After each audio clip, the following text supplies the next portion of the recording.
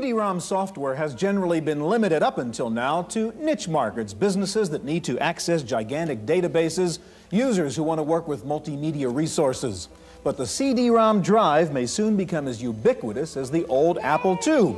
For here at the Edison Montessori School, kids are playing with a new educational game from Sierra Online, Mixed Up Mother Goose, off a CD-ROM. From games to reference works to mainstream business applications, computer programs are increasingly being published on a compact disc. Today we take a look at the newest in CD-ROM software on this edition of the Computer Chronicles.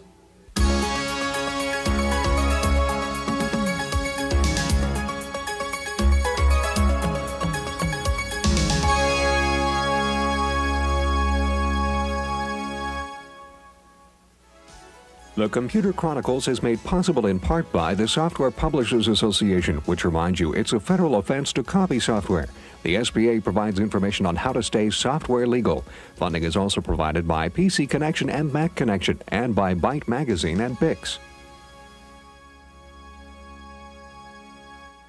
Welcome to the Computer Chronicles. I'm Stewart Cheifet, and with me this week is Tim Baharan of Creative Strategies. Hi. Tim, any user, of course, would like to have one of these lovely CD-ROMs with about 600 megabytes or so of information on it, but with this little mini changer here from Pioneer, I not only have one CD-ROM in here, I can put 6 CD-ROMs in here. Let me show you how this works. I slide this little cartridge into the changer over here, and just through software, without having to touch this at all, I'll show you how we can go from one disc to the other. I'm calling up a program now called Computer Library. Right, the one from Ziff Davis. Exactly, and it'll take just a second or two. We'll see this thing, and there it is, it's coming up. I'm going to show you, and I have to wait for this to boot one more second, but as soon as this gets up here, I'll be able to just hit a couple keystrokes and get to yet another 600 megabytes or so of information. Okay, we're out of Computer Library. I'm now calling up Magazine Rack, which is another program. We just heard the changer go here. The net result is 6 CD-ROMs in here. I can really access up to 4 gigabytes of information right through software, and there's the program already up there. Tim, I want to ask you, in the CD-ROM area, there's a lot of things going on to try to get this working. One is this hardware-software tug-of-war in which the hardware guys are waiting for the software guys who are waiting for the hardware guys. What's your prediction as to what's going to happen with CD-ROMs? Well, anytime new technologies get out, there's kind of a chicken and egg syndrome, is that you need standards and some pricings to come together before it gets to the market. In this last year, we've solidified on the High Sierra standard from Microsoft, and the prices of the drives have gotten down to about $500. Consequently, we really believe that things are set in motion now to see CD-ROMs really start to take off. Well, today, Tim, we're going to see several new CD-ROM applications, including an entire U.S. history course on a disc, a new CD-ROM version of Compton's Encyclopedia, a totally new way to enjoy music with a CD-ROM called the String Quartet, and if there were any doubts about the growth of CD-ROM software, those doubts should have disappeared at the recent Macworld Expo here in San Francisco. We begin with a report. CD-ROM vendors were out in abundance at the recent Macworld Exposition in San Francisco. And experts say 1991 may finally be the year of the CD-ROM. They point to a number of reasons. The prices have finally come down, and there's a lot of titles available, and that's really been the key thing. There hasn't been a wide enough selection of titles to keep people from feeling, if I buy this drive, am I going to be able to play more than one disc on it? Innovative titles were not in short supply at the expo. Everything from the Vietnam War to little-known facts about cows have been immortalized on the little discs. For the armchair traveler, Interoptica Publishing from Hong Kong has the interactive multimedia World of Travel. Combining sound and color, the disc takes you on a panoramic trip through the Orient. It comes complete with practical advice on etiquette and even voltage requirements. All sorts of animals come to life in the Dictionary of the Living World. This hypertext-based product is crammed with information on 5,000 animal families and species. Ever wondered what a rockhopper penguin sounds like? But sound on the CD-ROM really comes to life with the Voyager company's release of Igor Stravinsky's Rite of Spring. Using hypertext, this disc explains the ballet score to listeners through about 300 link terms and some 2,500 play buttons. Users can browse through the disc's 1,200 cards just at a touch of the button. But while this CD-ROM requires only 1 megabyte of RAM, a major advantage of CD-ROMs is the amount of information they can store. CD-ROM is definitely here to stay, and it would be pretty hard to get rid of it now. I mean, we all had to hold our breath for a minute, but this year proves that CD-ROM is not only here to stay, but it is the medium of the future. And when you can get as many as 1,200 megabytes on one CD-ROM, which is the case of a new ROM called Giga-ROM, then you know it's here to stay, and the future is only up. For the Computer Chronicles, I'm Maria Gabriel.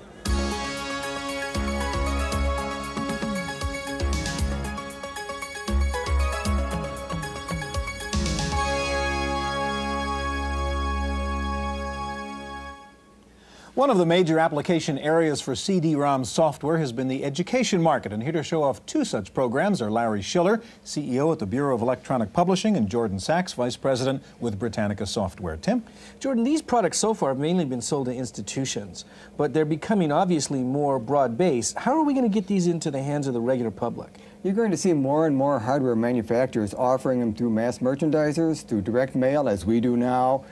There's over 1,000 Tandy stores throughout the country now. Right. That have this capability to show you this equipment right now, and the Comptons. Larry, what about the price point, though? Some of these things are $500, and no matter what you do, it's going to be hard for most people to buy a software title at that price. Absolutely. We have seen many titles that are in that range, and some even more expensive than that. But fortunately, the trend has been towards titles coming way down in price. We have titles very popular titles for $395 down to $99. We even see titles for $15 and $29 now, making it very affordable. All right, one of the things you have is U.S. history on a CD-ROM, and tell us what that is. Sure. U.S. history on CD-ROM is a social, economic, military, political, and scientific perspective on U.S. history from the 1600s to the present. It includes 107 books, and that's the full text from those books, all on a single CD-ROM with over 1,000 pictures, illustrations, and tables. Oh, show us how you would use this. Sure. There are several ways actually to get into it. What I'll show you first is the contents, so your viewers can see an overall concept of what those books are and the categories they're in. Let's take a look first at general histories. And there's the first book up there is A Century of Photographs. Let's just take a quick browse at that and scoot down here to, I think there's an photograph, right? There's a photograph here, yes, Tim, and let's bring that up. In fact, it's a very well-known photograph, Matthew Brady's picture of Abraham Lincoln, which many of you have seen. So you brought in the text from all these books, plus the graphics that were in the books. Exactly right. Now this is black and white. What about color? Good. We have many, many color photographs, and why don't we bring up Flight here, and we'll again pull that up from our main contents category screen here. And there's Flight from the Wright brothers to space, and let's bring up some pictures that were taken by NASA here. We've got a particular book, I believe this particular chapter, they all have photographs, but this one's got Saturn and its rings. Is really a breathtaking photo. It's in full color and gives you a concept of almost being there. All right, can we take a look at that interface again? And you've shown us one way to look for information here. How else can you one of the key values I would think of stuff on CD-ROM is you can word search and term search and so on. Absolutely, and it's something you can't do with a book, but every single word, except for common words like and, of, the, is indexed. Every single word in the database. We can search, for example, if we would like to, for any word or phrase and exclude words if we like. Let's take a look at Saddam Hussein and see what information we've got on that colorful figure over here. And we've got several chapters. In fact, we've got 5 hits. And I believe there's a quote in this particular chapter that is pretty interesting. You can notice, by the way, that the words are highlighted that we're searching for. If we scoot down here, I think you can see the quote, North purported to convey the president's, and that's President Reagan, of course, at the time. This is from the Iran-Contra hearings view of President Hussein. Saddam Hussein is an expletive, is the quote. Accurate quote.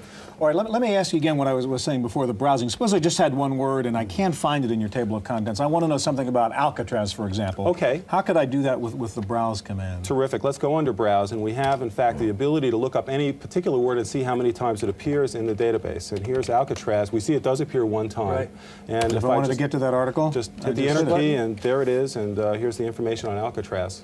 Terrific. Now, one last question. We're demonstrating U.S. history on CD-ROM on a PC right now. Is it available on a Mac? It is, and in fact, it's the same CD-ROM disk that works on both the PC and the Mac. You don't need a floppy. Both the Mac and PC software are present on the same disk. Jordan, I want to turn to you now, and you have Compton's Encyclopedia you've just put out on a CD-ROM. The first question I have is, this is Britannica software doing this.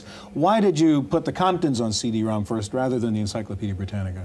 I thought was that our initial market was going to be the schools. And Compton's is very well suited to the schools for lots of reasons, lots of illustrations, for example. So that was our initial thrust. Can you show us what this interface is on Compton's? Okay, well, as you see, there are 8 different entry paths. Let's just look at this one. Okay. It's called Title Finder. Title Finder, right. And of course, you can, as you see, go through an alphabetical scan, pull it off the side here, or I can type in a subject. Okay, sure. So you said, show me Mozart. And I'm going to show you Mozart, and the reason I want to show you Mozart... We've got a couple icons. We've got a camera for pictures and an earphone for sound. Right, Tim. And so far, with the camera icon, we're going to see a picture. Everything we've done so far, you can do in any other encyclopedia. Right. But we thought it would be nice to know why Mozart's even in the Comptons. And so here's an excerpt.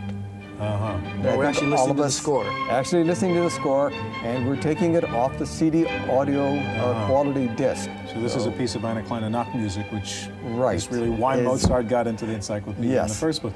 Show us what else you can do with sound here inside Comptons. All right. The sound in the Comptons covers everything from the music of the composers to famous speeches, so it's not to just whale music. sounds. Yes. Or give us an example. Okay. Well, let's go back and go to the U.S. history timeline. And this is very nice because, as you see, it starts in the very early founding, and here we can see all the events leading up. This is like a big chronological map of history is the way your interface is. But then you can actually go on to, like in this case, Kennedy's speech or information, and then go back to that information, maybe even hear it. Yes, these are all hot spots up here, and here's Kennedy's speech, which actually today is very appropriate. The devotion. Now, we can then go into the article, see the pictures. Right.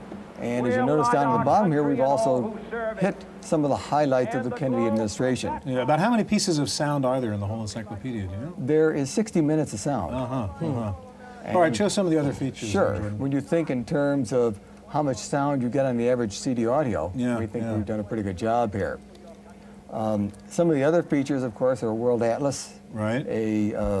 One of the things that people like is the idea search, which is different than your normal Boolean algebra, in that I can ask it a question in normal language. So as in fact a child might. Yes. Why is the sky blue? Or you mentioned the atlas. How does that work? Yes. Well, let's look at the atlas, and you see it's being drawn right on the screen. Now I have two ways. I can zoom in, I can spin that, or I can go immediately to the place finder and find something so that a family. Bring it right up. Yeah. Boot it right up, so the family wants to know what's happened there. And there we are. And you pull up that part of the globe, and now suppose I really wanted some text information to support Baghdad then I would or just Iraq. click on Iraq, go to the article. You notice there's another map here, and I'm going to get a detailed map of that area. All right, terrific. Now, just give me an idea. We were talking price before. What do these products cost? Jordan, for the Comptons? $895. Yeah, and U.S. history? U.S. history is available for both the PC and the Mac. Each is $395, and it's available in a bundle configuration, actually, for under $500 with a drive and several other titles. All right, Jordan, you have an article up here now on volcanoes, and I see a movie camera icon. What's that? That's animation, Stewart. So you have animation sequences? Oh, yes, 45 of them. And what are these words that you have underlined, though? Well, every word in the text is hot as far as the dictionary definition, but these are special. They are glossary words, and they're pronounced. So there's a talking dictionary on one of those words. Actually, all right, show us the animation real quickly. Sure. Let's take a look at how a volcano works. And we just click on go. And we see the actual explosion. See the actual explosion. At the end, of course, everything's explained. Terrific. Gentlemen, thank you very much. Massive database capacity and the need for easy access are certainly the right criteria for a hospital computer system, so it's no surprise that the Stanford Health Library uses a CD-ROM product called the Health Reference Center. Here's a report from Palo Alto. Anything like that? No. Going to a doctor can be an intimidating experience for anyone. To help prepare for the visit, the Health Library in Palo Alto is fully stocked with medical books and reference journals. Supplementing that collection is a CD-ROM product called the Health Reference Center. Users can type in a specific medical condition, and the CD-ROM will list pertinent articles and reference books. By tapping into the Disease and Medical Condition Guide, you can also get an overview of more than 300 medical topics. With hypertext, you can click on a highlighted term and get its definition. For more complicated conditions, users can get tips on prevention and even a list of questions to ask their doctor. Having all this information on the CD-ROM has been a boon for the library. There are many benefits for having it on a CD-ROM. For one thing, CD-ROM can be updated. Our CD-ROM for the Health Resource Center is updated monthly. It also packs a lot of information on a CD-ROM. You can get encyclopedias, you can get so much on the CD-ROM. I don't think we've exceeded the capacity of it yet. Furthermore, it's cheaper than an online service. The CD-ROM also contains information on subjects related to medicine. Medical fraud, for example, and or famous people in the field. And all of that, I find, or a lot of that, is picked up on the Health Reference Center, and that is immensely helpful to us. When we want the information, we need it now, and the CD-ROM supplies that. For the Computer Chronicles, I'm Maria Gabriel.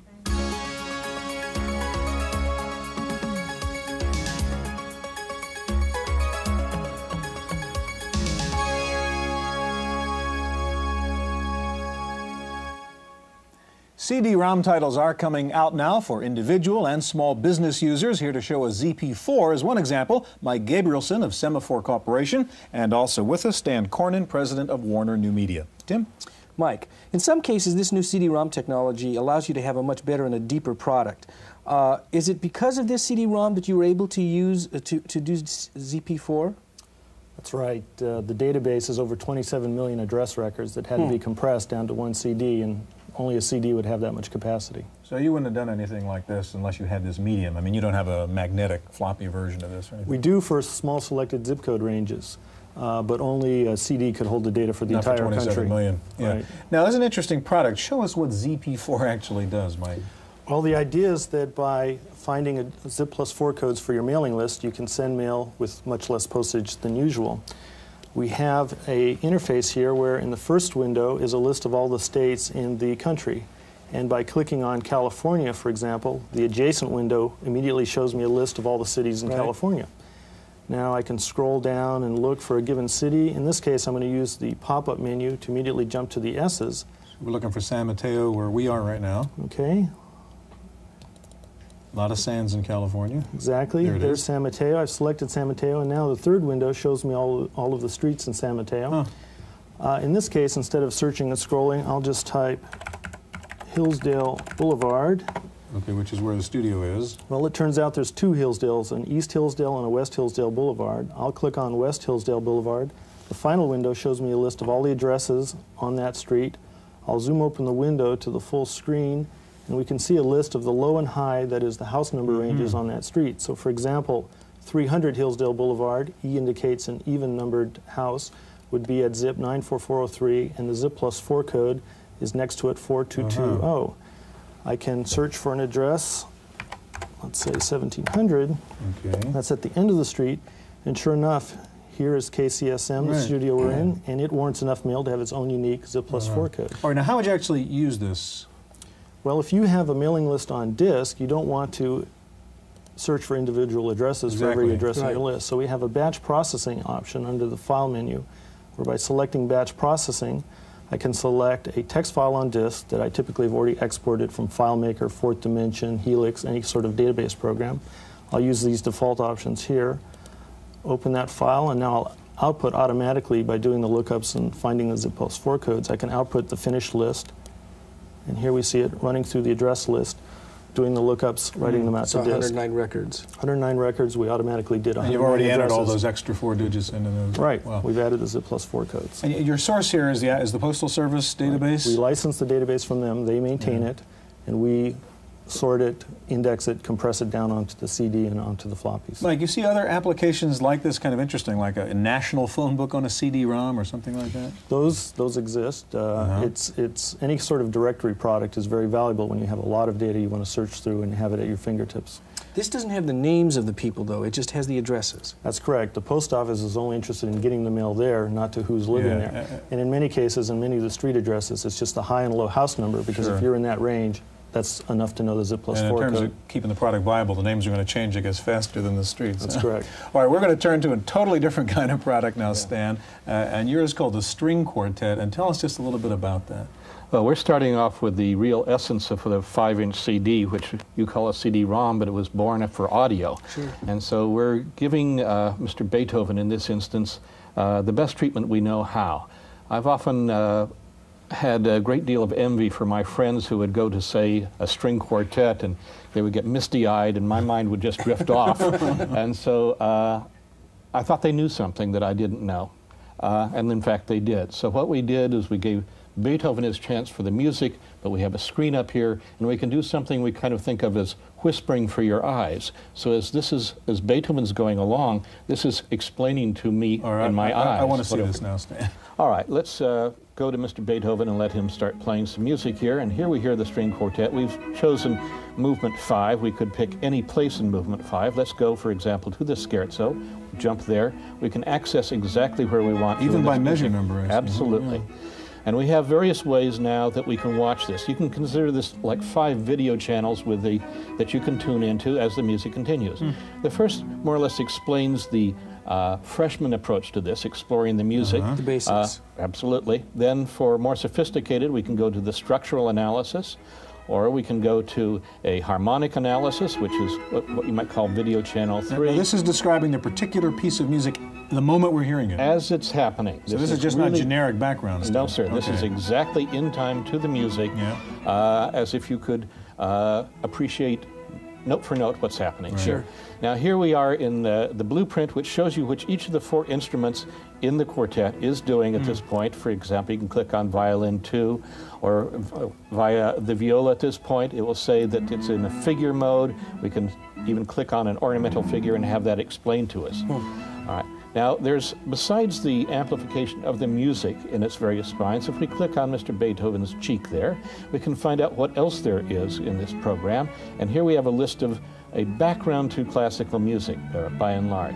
And we can click on something called Foundations here, and let's go down to Tempo, for example, and we have all the different tempos in the piece, and we can click on one, let's call it Presto, an illustration of the tempo of Presto. There are over 7,000 pages in this entire piece here. Just to give you an example, we can go to the index and show you the great depth of what we have listed page after page. We'll go down here and pick any one of these things. You can click on it and we'll take you there. Let's go to intervals, for example. And here we have a chapter of 7 pages about intervals. We can click through these pages and see the various different things we want to know about intervals here. Here's, for example, Pythagoras. Let's go listen and see what Pythagoras has to say. I have long pondered the laws governing consonance and dissonance. Thus it was with great joy that I discovered sound. Can I interrupt Mr. Pythagoras here? Please. We only have about a half a minute left. Sure.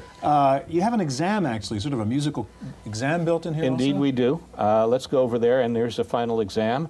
And we'll give you a little test, see how hip you are today to Mr. I'm glad Beethoven. we're running out of time. Right. Okay, here's your first question about Schindler was Beethoven's friend and biographer. True or false? You got a 50-50 shot on this. Oh boy, well I go for true. You go for true. Let's see. I always pick heads. All right. Bravo, your answer is correct. All right. There's several hundred questions. Yeah, like we are out of time. I think, Tim, you had one question you want to get back to Mike on. Yeah, Mike, the reason that they have this product with the Zip 4 is that those 4 extra numbers really cut down the price, isn't it?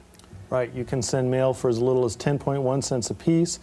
You can get lower prices for postcards, nonprofit groups, it's 5.7 cents each. Great. Well, very different products, certainly, Tim, but great, each in their own way. Gentlemen, thank you very much. That's our look at CD-ROM software. Stay tuned now for this week's Computer News.